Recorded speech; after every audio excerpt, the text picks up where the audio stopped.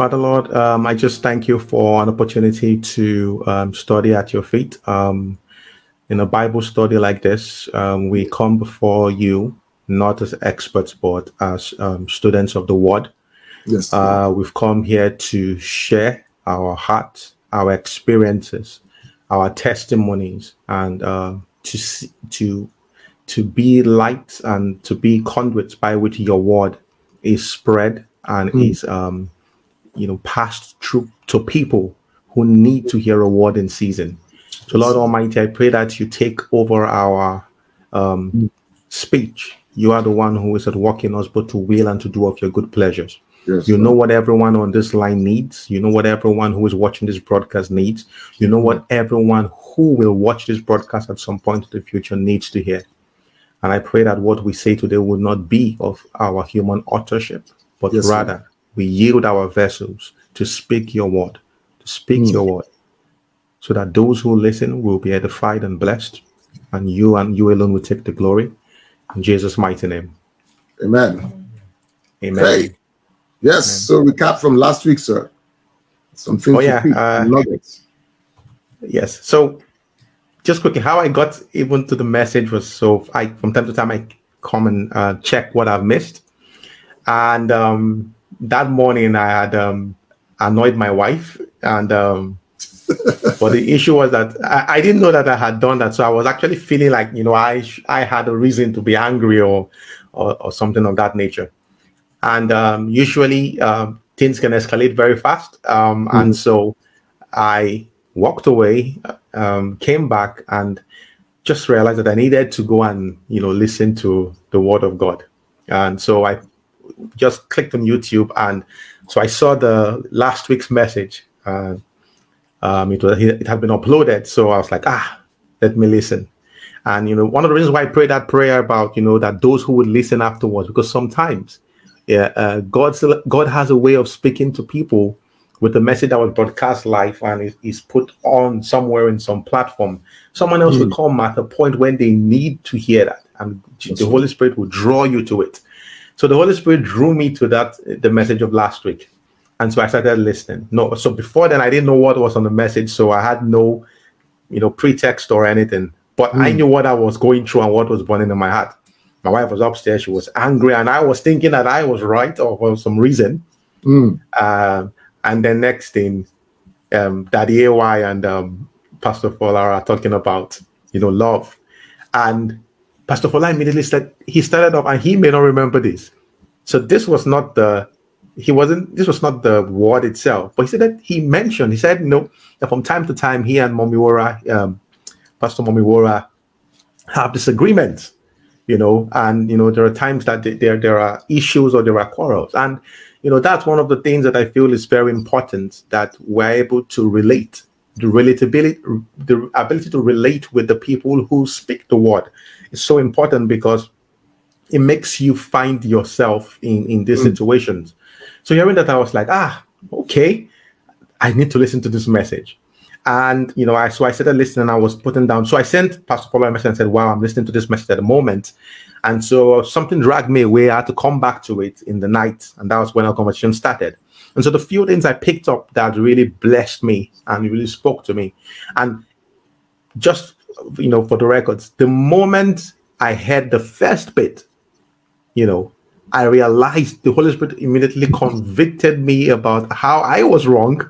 So I paused the message, went upstairs to go and apologize to my wife. Wow. Let me clap there. I went to apologize, and then I came back down. So later on, I continued with the message. So the first thing that came to me that, and as it was coming to me, I was sending the messages to Pastor Fola. I didn't know he would be awake. So the first thing that came to me that he said was that really struck a chord with me. He said, the more of God I know is determined, I put / determined by the love or the more of God I show. So that was the first thing that really, hit me. And I'm sure we'll talk about that later. The second thing that really came to me also was, it says, one way we know we have the Holy Spirit is by love, the evidence, love. If there is love in our lives, you know, there is love that is visible for everyone to see, then it is evidence of the Holy Spirit. And why that was so profound for me is that, you know, there are a lot of things you can do to deceive both people and yourself, that, you know, you are walking with the Holy Spirit. But the one of the most important things that, you know, seems to be missing is, which is a fruit of the Holy Spirit, is love. And that was important to me, because think about when they came to meet Jesus and they said to him, what's the greatest commandment? There were so many commandments about stealing, about, you know, idolatry, and about so many other things. But Jesus summarized everything with love. Love the Lord your God with all your heart, and love your neighbor as yourself. So, you know, that was very profound to me. And then the next one was, you can't love other people more than you love your spouse at home. Now, why this really hit me was that I remember one time I was having a conversation with my wife, and she said that the greatest testimony you can have as a Christian is that your spouse, your children actually do testify that you are a Christian. You know, and I was like, wow, because you could portray so many things to everybody out there. But those, you know, and I can imagine, you know, the irony whereby people know you or think you are this person, but those who really know you and see you when you are not putting up a show for people, or when you don't have to put up a show for people, are going like, huh, I wish you knew who this person was.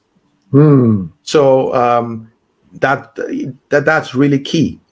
You can't love more people more than you love your spouse at home. And again, another thing that came to me about this particular point is, and especially for those in ministry, you can pour out your whole heart, life, energy into people, and you prioritize people over your spouse, over your family. And I've seen and heard of people who've, you know, crashed their marriages, you know, had their children go the wrong way because they were doing the work in court, you know. And so it's so important to remember that ministry and everything you do should never replace your first primary assignment, your family. Yeah. And you know to just interject there, actually, the Bible says that, you know, if we don't look after our own family, we are actually worse than infidel. An infidel. Just to buttress, you know, that point, it must begin from home. Go on, sir. Yes, sir. Yeah. So that was really, really profound for me. And then the last point I wrote down, and I think that relates to, you know, the conversation for today. Love begins from me. I can't love you if I do not love me. And so that's so key. That's so important. I cannot overstate it. You can't love. I can't love you if I don't love me. Thank you very much, Dr. Ohio. You know, it just brings us to the scriptures, actually, that, you know, the Lord Jesus. And if you're watching tonight, we are looking at a topic, do I really love me? If you're on Slido, the hashtag is love Slido, LOVSLIDO. You can ask questions, or we like to see your contributions, and thank you for those contributing already. Okay.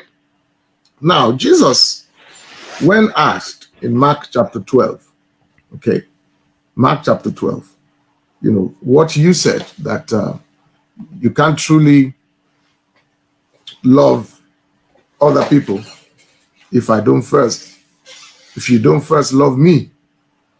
You know, there's a way, let me just see how it came to us here. Okay, love begins with me. I cannot truly love you if I don't really love me. So let me repeat that. Love begins with me. I cannot truly love you if I don't really love me. And that's it. Our topic tonight, do I really love me? They asked Jesus. Mark chapter 12, when we read from where the conversation started, from verse number 28, when a man came to Jesus and was asking, just like you said, which is the first commandment? Which is the first and most important? That's the way the expanded Bible, the Amplified, also puts it. Which is the first and most important? And rightly, like you said, Jesus now answers in verse 29, Mark, the Gospel according to Mark chapter 29, it says, Jesus answered him, the first of all, the commandment is, hear, O Israel, the Lord our God, the Lord is one. And you shall love the Lord your God with all your heart, with all your soul, with all your mind, with all your strength. Since this is the first commandment. Number one, the Lord our God is one.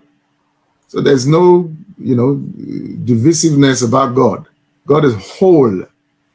God is not fragmented. Paul was rebuking the church in Corinth. And he heard that there are divisions among you. Oh, I am of Paul. I am of Apollos. He said, you are carnal. When you think like that, you're carnal. The love of God is not in you. Said, did Paul die for you or did Apollos die for you? No, God is one. So that's the first thing. And you shall love the Lord your God. Now look at the progression, sir. And watch this, that verse 30. With all your heart. So if we remove the your and personalize it, I will love the Lord my God with all my heart, all my soul, all my mind, all my strength. So it starts with my heart. Love starts with my heart, starts from my heart, my soul, my mind, my strength. And it says with all. So it's not like half of me loves, 90% of my heart loves, 10% doesn't. No, it's whole. It's meant to be whole, the whole of me. I love with me heart. Let me use we live in Liverpool, the Scouse accent, the Scousers. Yeah. Right? I love me God with me heart, me soul, me mind, me strength. This is the first commandment. Me. So I can't love anyone if I don't really love me. We are going to look tonight at some things that will help us to see if we truly love me. If I truly love me. That's one of the things. And then look at the next command. The next now says, to just buttress that, if people are asking for that scripture, for what scripture backs that statement. It says, and the second is like this, you shall love your neighbor as yourself. So let's repeat that your again.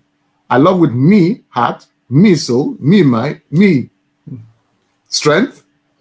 And then I love me neighbor as me self. So number one, I've downloaded the love. It's in my heart. It's in my mind. It's in my soul. It's in my strength. Then I can, from me, the way I love me, love my neighbor. So the challenge, sir, is that if we are struggling to really love people, it's because we don't have that love first in our heart. Very strong. From last week, you see, we looked at it and we saw something in Romans chapter 5, verse 5. we can't really love and truly love without God. 1 John 4:7-8, which we read last week when we're trying to define what love is. We found a simple definition. And don't go too far. Don't expand it. Don't use too many words. You know, I find out that when we use too many words at times, we can get confused. The definition of love is in 1 John chapter 4, verse 7-8. It says, "Beloved, let us love one another." Now look at it. Love is of God. Everyone who loves is born of God and knows God, which means I cannot love without God. Outside of God, I can't love. I can't truly love. Please, people, we're looking at the topic, do I really love me? The love we're talking about here is not human love. Let us spell this out clearly. It is the love that verse 9, I think verse 8 of 1 John 4:7 defines. He says, "He who does not love does not know God. For God is love." That's the definition of love. So if I don't know God, I cannot truly love. And what shows that I know God is not that I know scriptures. It's not that I know Genesis to Revelation and I can quote it by heart. No. My knowledge of God is determined by the love that I show. The God I know manifests in the love I show. So I don't know God to start with if I don't love people. And I cannot love people outside God. So when we say, "I love you," simple definition, replace love with God every time you use the word love from now on. I'm simply saying, I, God, you. I, God, and you. I, God, you. God is the center. God determines what happens between you and I. Not, I don't determine it. Because, Dr. Ohio, if we go by the dictates of our feelings, the dictates of our flesh, the pain, the hurt, you and I cannot love anybody. We can have affection. You know, you see that beautiful damsel and you just like her. You like a figure. You like her face. You like the way she talks. You like she's so nice. So what if she stops being nice? And if we go back to that scripture in Mark chapter 12, the progression starts with our heart. That's the key. If our heart is filled with love, if our heart encounters God, who is love, then we can begin to love with our soul. Do you know the mistakes are? Our hearts is not truly full of love, but our souls are. Our emotions are. Our minds are. And then, of course, we figure it out with our strength. You know, I remember a certain couple that we had the privilege to counsel. And the focus of the brother was how he was going to propose. That was the whole focus. So he was using every strength, let me use that, his imagination, his soul, to conjure up how he will do that fantastic proposal. How he will get on one knee, how we will have a crowd of witnesses. You know, the focus was the proposal. Will you marry me? And we had to rechannel. Sir, the person you're asking to marry you, do you love her in your heart first? Are you sure you love her in your heart? Are you sure it's not something else you love? Or let me use the word like. Because God cannot be involved and it turns to something else.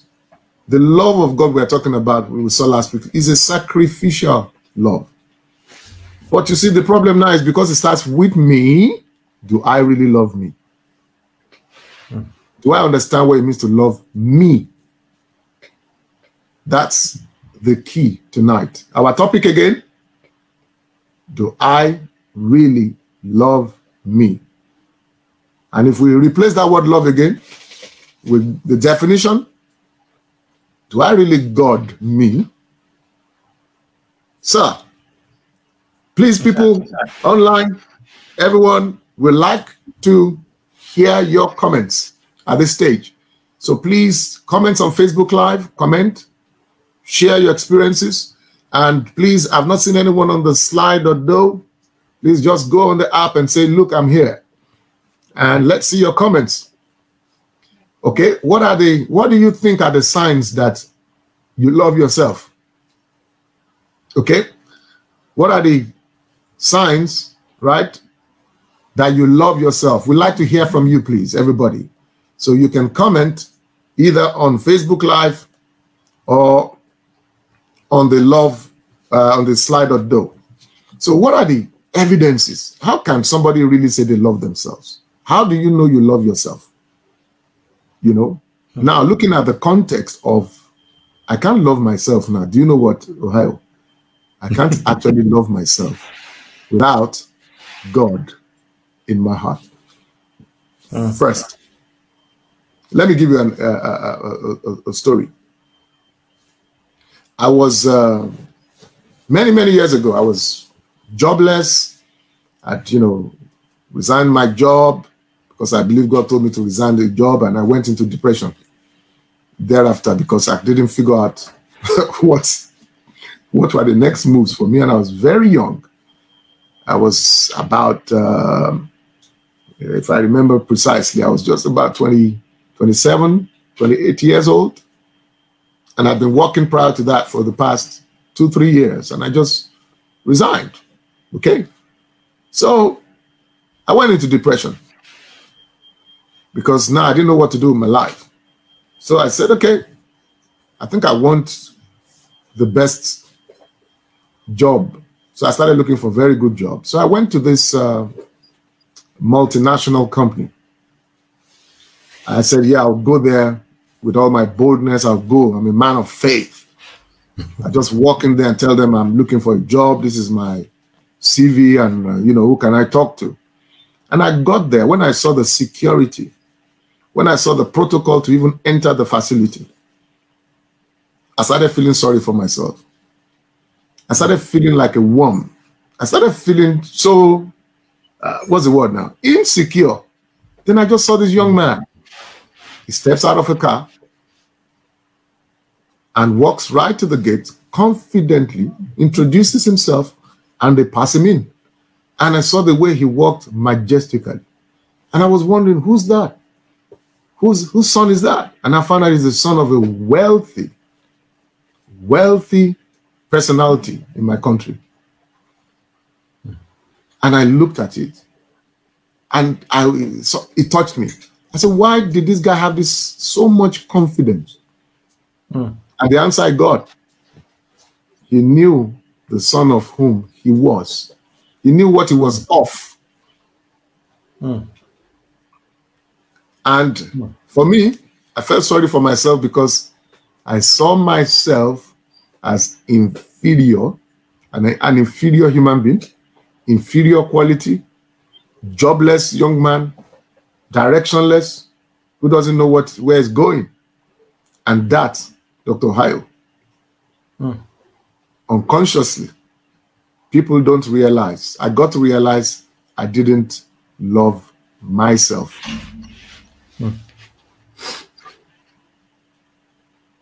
I didn't. By the way, by that time I was already a Christian.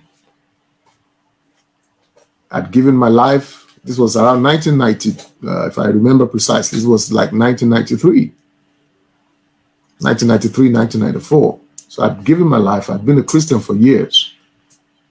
But I didn't know what I was of, the son of who I was. I didn't know I was the son of love, of God. So one very serious sign, people, subtle, that you don't love me, our topic again, do I really love me, is how you see yourself. Do you see yourself as a worm, as inferior? When you look into the mirror, do you like what you see? It's a sign you don't love yourself. I think we have a comment. I don't know if you want to say anything at this stage. Do I really love me? There's a comment. Okay, online. On slide, though, thank you for that while Dr. Ayo was speaking his thoughts. Okay. Yes. The person says, when I do things to please people at the expense of my own happiness, and I can genuinely say no without feeling guilty, that shows I love myself. Thank you for that contribution. And look at carefully the way this is worded. Pleasing people at the expense of my own happiness. You see, if we pause there, if you are not, you can't give what you don't have. So if some of us are stretching ourselves to please people when we don't even please ourselves, when we are not even pleased with our own selves, so that throws away our happiness. We struggle. And then you find out the people you are pleasing at your own expense don't even care. I will share something from John chapter 15 to us tonight, you know, and it says, yeah, at such times, you know, when you now say no, and you know you're not, and you don't feel guilty, yeah, because you know that you can't give what you don't have. Thank you for that contribution. Dr. Ohio, do you want to say something? And then I want to share something with us. Yeah. Thank you so much. I've been blessed just listening to what you were saying. I was just thinking about how, for instance, you meet people who perhaps are so difficult to relate with. Sometimes it could be in the school setting, you know, bullies, people who they just look like they have no joy, and it looks like they just love to inflict pain on people. And I remember one day it came to me that you need to really look past that whole persona and realize that these are people who have insecurity. They are insecure in themselves. Chances that they have been abused. Chances are that the only way they are able to find some form of value is by oppressing other people. And so that really brings me to the point of the fact that our environment and how we grow up, and you know, I think as parents is something that we need to be very conscious of, because we don't realize how the things we say and the things we do to our children. I mean, I have 2 young children. Just something as simple as saying to one, "Oh wow, well done for that," and the other would quickly immediately say, "What about me?" You know, and we are learning to ensure that we do not discriminate or I mean, I remember for my so something I recently had to have a one-to-one with my mom and to share, because when I was growing up, I had there was a neighbor who was in the same class with me who was I mean, he was a brain, like, I mean, he was very intelligent, and every time we got our results back from school, I always dreaded the question that was going to come, which was, what did the neighbor get? Comparing you to the... Yes, absolutely. Yeah. And you see, as you know, we don't realize how much these things shape children, and you know, so that really affected my confidence as in terms of what I thought about myself in relation to academics. So I went through the whole of primary school and even secondary school, actually believing and thinking that I was a dullard. I did really bad in school, had really low grades, was always at the bottom of the class, and it was just perception in my head that I was not intelligent, that there was I had nothing to offer or nothing to give when it came to academics. And it was so bad that anyone who went to primary school with me, who finds out that I went on to do into academics, would be surprised. It was that bad. I was like literally at the bottom of the class, but it was all from the fact that as a child I was so sensitive to the things that people said, and my parents didn't do it intentionally, But I mean, we grew up in a community, or I come from a community where I grew up that sometimes we just say things and we don't really think about how it impacts. And even in terms of confidence in myself, I remember that and I remember my mom was joking. She was joking. One day she was just playing with me. She was playing with me, and then she said, "Oh wow, look at you, look at you, very very ugly boy." She was joking. Boy. She was joking, right? But as a child, that stuck with me, and from that point, it affected how I became just. I mean, trust me, I was I don't know what to. I was a wreck, low self-esteem, and I went through. So that's coupled with the issue of the whole academics, and I went through primary school, secondary school like that, and it just eventually things changed, especially when I became a Christian. But because that's actually what I wanted to ask. That I mean, you grew up from being bottom of the class, and then believing you were ugly. That's that's a double whammy. Double whammy, yeah. Double and whammy. Today, you are an associate professor. You're in academics of law. A doctor of law. So what changed? I'm sure people would like to hear this. Yes, what changed? Yeah. So when I was in high school, in the penultimate year of high school, just before doing the O levels, I had a teacher who was a Christian, who is a Christian, because she's and I've had to recently go and look for her to let her know how she impacted my life positively. Wow. And so it was history, and I remember then I said I got getting into some very delinquent attitudes in school, because I just thought, what's the point? And so please, anytime you see a child who is acting up and is misbehaving, check. There might be something you are missing in their background that's making them behave like that. But she just took this interest in me. And I would skip classes. She would come and look for me and say, "What are you doing there? Come back into class." And initially I was like, "Why is this woman disturbing me? Leave me alone. I want to be a delinquent. I want to, And then the results came out. And for the first time in my life, I had a first in the subject. I still remember looking at it and wondering, like, did she make a mistake? There must be some error here. But that singular incident, for the first time in my whole life, that was the first time I realized that, oh, actually, you are not dull. And what changed that? Because a woman helped you to change the way you saw yourself. Myself, absolutely. That was the change to the turning point. The acts of that woman, what she said, what she did as a teacher. Those who are teachers, and everyone who can, been through teachers, that teachers can either shape or break, the way you think about yourself. And so she played a very defining role in shaping how I saw myself.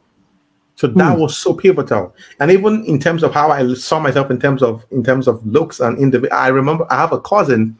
She doesn't remember ever saying this. I'm sure she'll be like, who came into the house one day? She came because we stayed in the university community, and she just looked at me and said, "Oh wow, hello, Ohio. Oh, wow, Junior, you're the most handsome boy in this family." And I remember looking at her going, I was probably like 8 or 9 years old, and I remember going, okay, that stuck with me also too. So when I became a Christian, I realized that there were all those fractures and things still affect me till date. And I actually had to have a sit down with my mom. That was in 2015. I was like, Mommy, this is what happened then. And she was so pained. She was like, I don't remember that. Of course you don't remember. She was like, but I would never have meant that. I was like, I know you did not mean it. And but I'm a Christian now. And I realized how these things affected my belief, confidence, and love for myself. And now that I have found healing, and gone through a process, and, I really want to just let you know. And so we spoke about it, we prayed about it, and she felt so bad, but I know she did not intend it. But you see, even the things you say that seem so casual or so careless, they can actually break or make the increase the confidence of your children. So yeah, so that was my own experience today. Okay. And I can tell you that even till now, I still, from time to time, I'm still it's still a working process. It's not, I'm not there yet in terms of being confident. Yeah. In whom God, so okay. Yeah. All right. Now let's look at these people online. And thank you. The topic again is, do I really love me? So please, we can leave that online. The title, just have that displayed so that people can contribute. Do I really love me? Now, Dr. Ohio just shared what changed a young boy, innocent boy, to believe he was not intelligent. Words spoken by, unconsciously, not without any harm, by someone of influence in his life.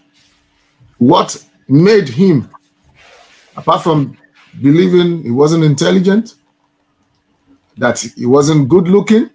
I mean, you can see him today. I leave you to judge that, but if you are a single lady, you are not allowed to look, because Irene, I tell you, Irene is very good. Don't mess with her husband, okay? And I remembered, if Irene will remember, I think one of the things she told me about you was that you were very good looking. She liked, and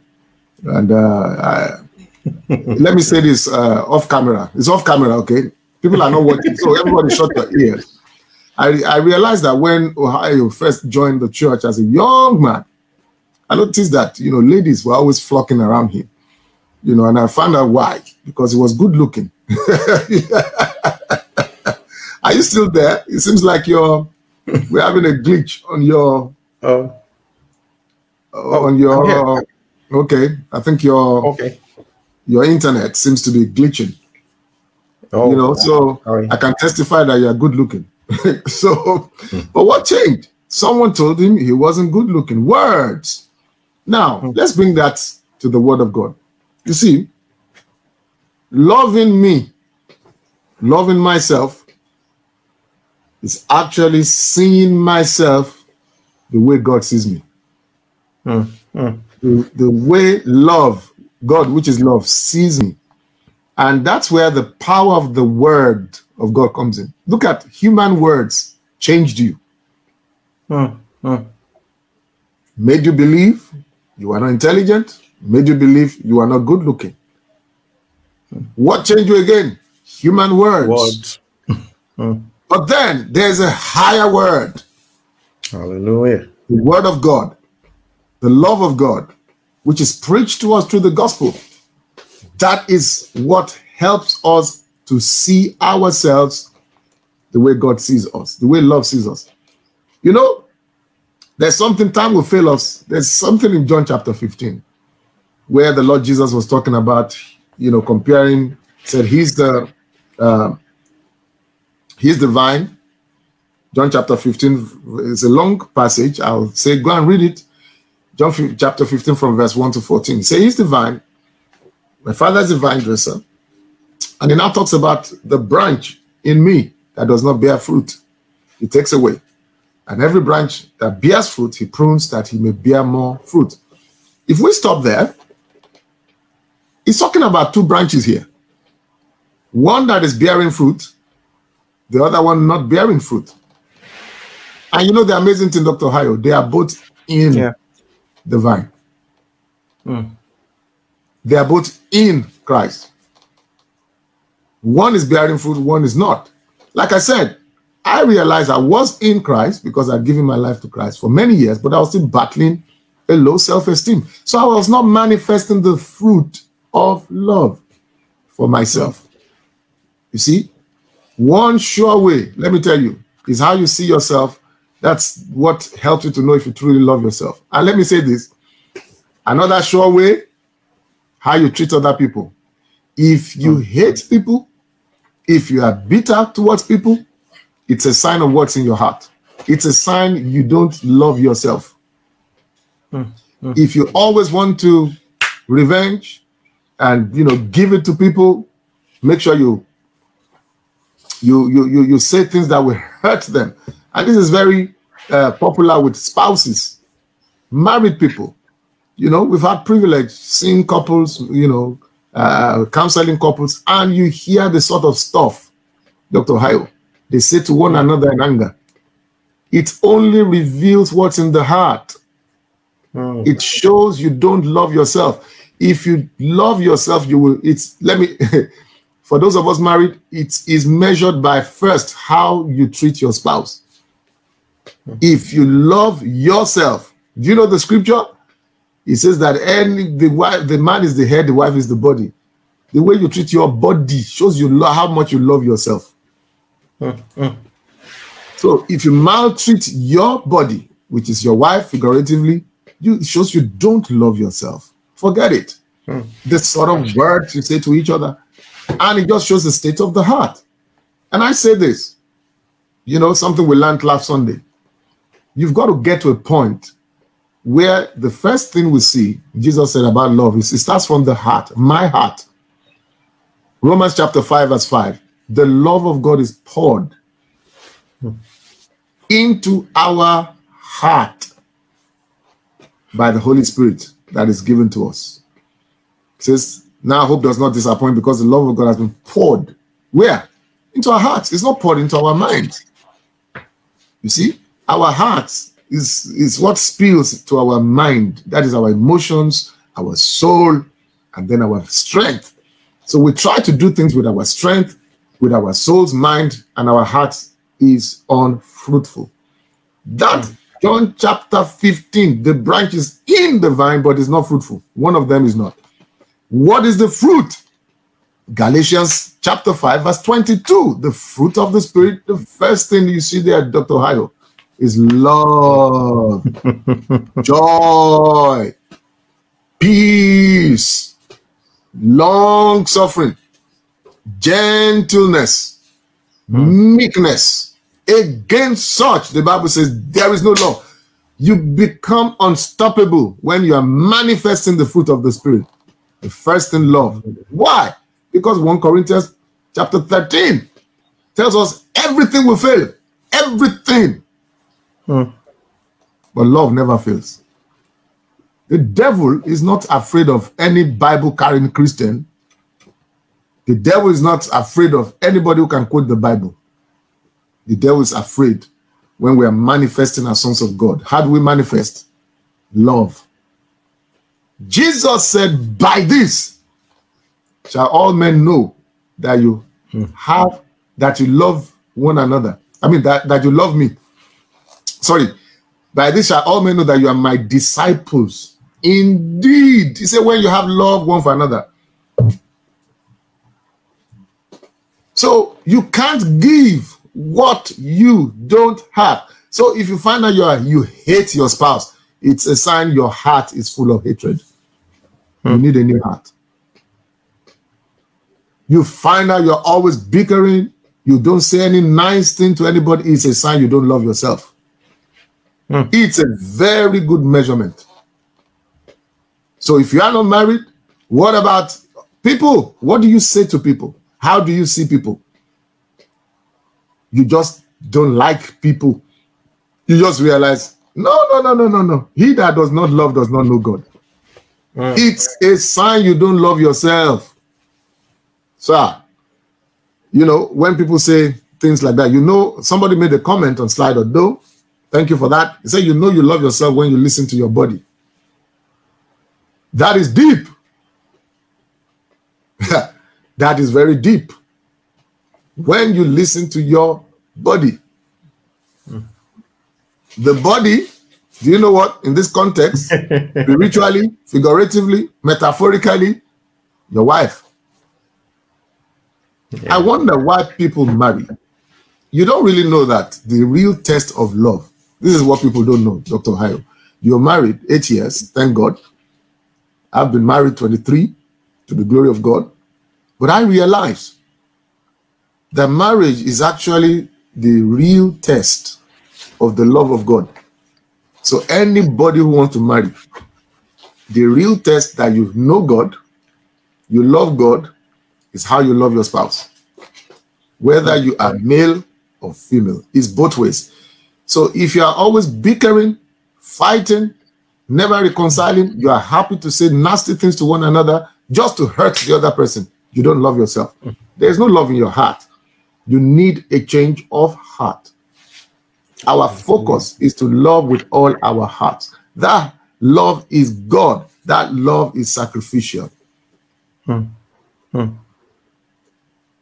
It's so funny. Do I love me? Our topic again tonight.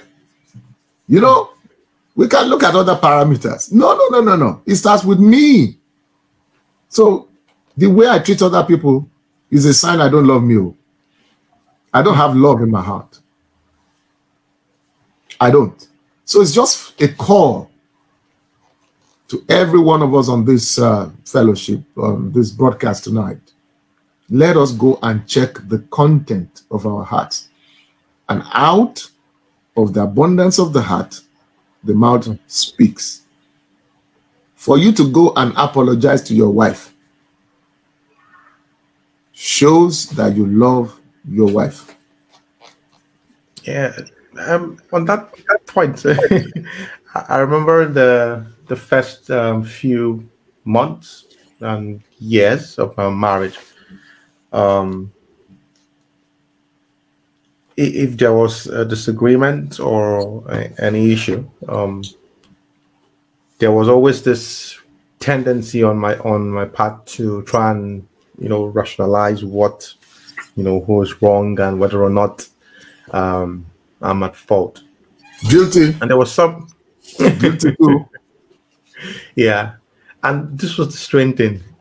Every time I would be there, going in my mind, I didn't do anything here, and I would just hear, go and apologize. And I'm like, and initially I would fight it. I would stretch the minutes, the hours of, no. But I realized that the more I did that, I had no peace. You won't. There's no peace in the home. You won't have peace. Joy will go. No joy. Exactly. Everything. Kindness will go. Everything Goodness will go. Your faithfulness to your wife.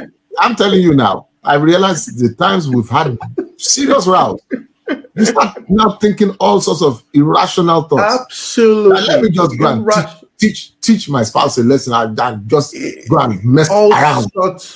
All sorts of thoughts go through your mind, and I realized that actually it's the easiest way to open yourself up to the devil in terms of attacks, and so gradually, and so I think that's one of the key things to learn, that at the end of the day it's a process, because especially when you are coming from a damaged past, whereby you are used to protecting your brokenness, where you are used to guarding yourself. Because another thing that I've realized is that when we do these things, it's because we have developed this defenses to keep secure this identity, which, even though it's broken, now we have become so used to.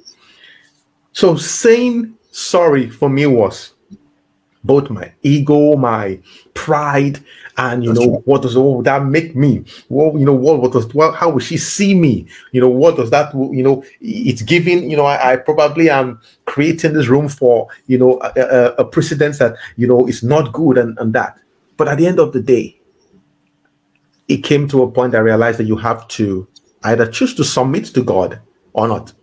And God was, and it was the funny thing. No matter how bad it was, God would always show me what I'd done wrong. And you see, there was a scripture that I was given during our courtship, and it came, Pastor will not remember again, So in one of those sessions, he said to me, he said, all men proclaim their faithfulness. But a faithful man, who can find? That's one of my scriptures as a man that has guided me through in my marriage. Because all those times I have those conversations of why I'm right is me trying to proclaim my faithfulness. You know, I've done this, I didn't do that, and then he would always show me what I could have done differently. And so gradually, just initially was always initially hard to do. I would go and I would say sorry. And you know, this is the interesting thing about saying sorry. You could be saying sorry from a self-righteous point of view. So there were times I went to say sorry from the point of, let me be the bigger man here. So Come on. say sorry. And then, you know, I love my wife so much. She would then ask you a question. What are you sorry for? Our wives are good at those questions. I've had that in counseling sessions many times. What are you sorry for? And you know, I would then go almost like, do you know what it took for me to come here and say sorry? And then you're asking me what I'm sorry for. Why not just take it and let's just move on? And she's like, no, tell me what you're sorry for. Not impressed, because they're the quickest to see when we're not sincere about these things. That's what I wanted to say, Dr. Hayo. What we don't realize is that the deep always communicates with the deep. When you say sorry, there is, and it's from your heart, from a conviction. The other party, if they are not evil in their heart, they pick it. True. They know when that sorry is from the heart. But let me balance something. You that they are always saying sorry to, and you are refusing to let go, you are playing with your peace, with your joy, with your happiness. And you are playing with your own progress, your own prosperity. All these things backfire. You see, that's where forgiveness comes in. There's something I realized about forgiveness lately. Do you realize that when they came to Jesus, teach us to pray? Do you know, literally was saying that every day we should pray, forgive us our trespasses as we forgive those who trespass against us. So forgiveness is a daily thing we must pray for. We must pray that God should help us. The day I got a little conviction of the Lord's Prayer, oh, Father, forgive us our trespasses as we forgive those who trespass against us, I just stopped. I froze. I said, wait a minute. I'm telling God to forgive me the way I forgive people. And my goodness, I knew myself then. So I changed, you see, I changed the prayer this way, sincerity from the depth of my heart. I said, Lord, forgive me my trespasses and teach me and help me to forgive other people the way you forgive me. From the sincerity of my heart, when I started praying like that, I realized too, I went further and I was led to always pray for the people who hurt me. Once I pray, it's difficult. You try it once, it's difficult. Try it, difficult. But the more you do it, the love flows. And the right not to revenge is actually what it means to forgive. You have the power to revenge, but you choose that, you know what, vengeance is not mine. I will leave this person to God, but I choose for my own peace of mind. Let me tell us again, one way you know you love yourself. Our topic again tonight, do I really love me? Don't miss this, is how you forgive other people. That's how you know if you really love yourself. Our time is fast spent. Let us quickly take the questions. There are some questions online. Thank you for the people who put it on slide.do. There's a question that says, okay, contribution. When you know your strengths and weaknesses, that's how you know you love me. Beautiful. Lovely, lovely contribution. Are you getting me? If you know yourself, you know your strengths, you know your weaknesses, and you're not proud to try and be covering up. Because it brings us to marriage again. one thing couples don't realize is that the weakness that you are always hammering on that you see in your spouse, God brought you into their lives because you have strength in that area. Rather than rubbing it on their face and using it against them, cover them. Brings me to the next point. What you love, you cover. You don't expose. You cover. The Bible says love covers a multitude of sins. Some of us just expose ourselves. You get married and then you expose yourselves. You go about exposing your husband, exposing your wife, exposing your home, exposing everything. No. It's a very subtle way. Quick way for the enemy to destroy it. No. What you love, you cover. God loved mankind. Mankind sinned against God. Genesis. The first thing, after God told them the consequences, the Bible said he made coats of skins. He covered their nakedness. Love covers a multitude of sins. Somebody's asking a question here. Okay?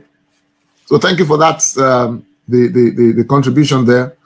The question was, another thing is we give to what we love. The Bible says, for God so loved the world that he gave. If you love me, if you love yourself, you will give to yourself. Remember, it starts with me. Give myself affection. Give myself love. Give myself peace of mind. Give myself that joy. Release. Give myself rest. My wife said, give myself rest. I love that. If you love me, I will rest. I will give to myself. I will forgive myself too. It's part of giving. It's part of giving. That's true. You just do things and you hate yourself. Oh, I hate myself. I do this. Lack of self-confidence. If we begin to see the way God see ourselves the way God sees us, it's a sign we love ourselves. Yeah. Okay. Something else just came to me that also when we say that you can't love people if you don't love yourself, also too, people can't love you if you don't love yourself. Beautiful, sir. You can't accept love if you don't like yourself. You don't love yourself. Beautiful. Beautiful. You know something, sir? You see some people say nice things about themselves. They say, no, you are just fooling me. Why? Because they don't believe anything good about themselves. So when people even say good things about themselves, they're suspicious, or they say, no, it's not true. You are just trying to make me feel. It's a sign you don't love yourself. You have a low self-esteem. You don't see yourself the way God sees you. Come on, beloved. That's what he calls us. Beloved. In other words, be loved. Receive it so you can give it. Receive love so you can give it. Okay? A good question here. Somebody said, thanks for sharing your experience. Dr. Ohio can relate. Okay? Thank you for sharing. That's why I love Dr. Ohio. He's always very plain, simple, practical, and real. All right? Okay? How can you explain when you love people and chastise them, but they continue in their ways and try to cause more havoc? I want us to bring it to God's perspective. Okay? God loves us, and the Bible tells us that it is those that God loves that he chastises. So God will chastise us. Okay, now let's look at it. But then we continue in our ways. God will warn us. We cause more havoc. Then the consequences will not be our problem. So if I love people, I correct them out of love, not out of hatred, because I'm telling you, sir, the rod of correction, there's a way we use the rod as parents. We say we are using the rod, spare the rod, spoil the child. The rod of correction, some of us don't know we have turned into a rod of destruction. You use the rod on a child to inflict pain and damage. You damage the body, you damage the soul. And words are more powerful even than the physical rod. That's like, true. Case in point, like what you shared with us earlier. So that's it. You can't, and one of the things I'm learning, Dr. Ohio, you cannot love people more than God loves them. As a pastor, I've been guilty of that. And then I allow people now, because I'm now trying to take the role of God in their lives unconsciously out of, in quotes, love. I realize that that's not love. We must correct people in love. We must chastise people in love. And when they continue in their ways, let them know the consequences. Are you getting me? And if the consequences come, that's it. The Bible says love does not insist on his own way. That's why God has not forced everybody on this planet. As much as he loves us, he's not forced everybody to accept him. He could easily do it, but then that takes away the free will of man. So you don't have power over somebody's free will. You love them, you correct them, they continue, the consequences will come. Yeah. Can I also say something? Yes, go on quickly. Depending on this context also too, how can you explain when you love people and chastise them?